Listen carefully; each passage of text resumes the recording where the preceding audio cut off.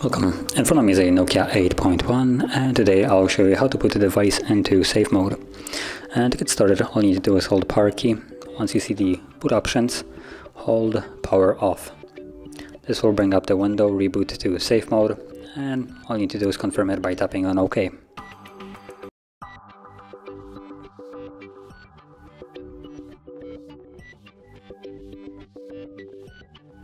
And as you can see, we're now back in Android, and you can see also a watermark on the bottom left corner of the display saying safe mode.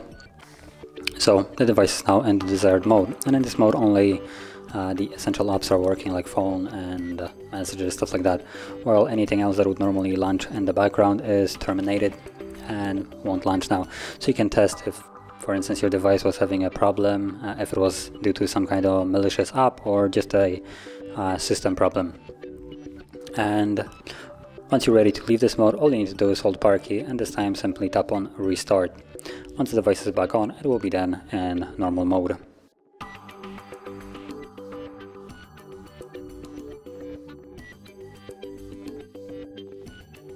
And as you can see, now the device is back on, we're back in normal mode. So if you found this very helpful, don't forget to hit like, subscribe, and thanks for watching.